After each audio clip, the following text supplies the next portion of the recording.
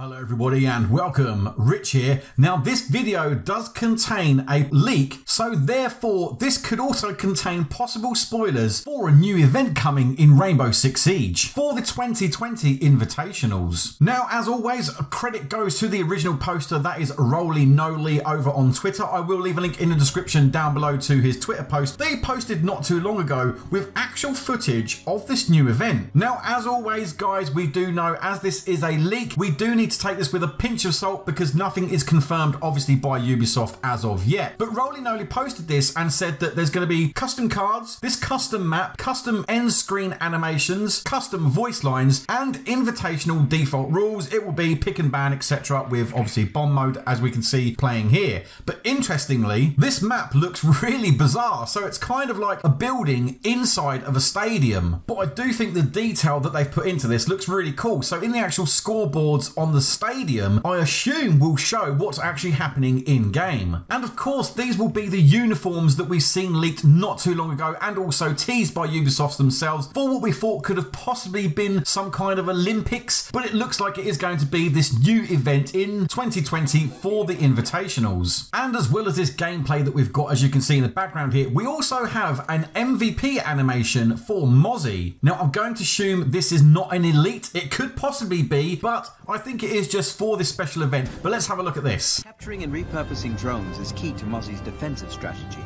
and it's one he employs with panache.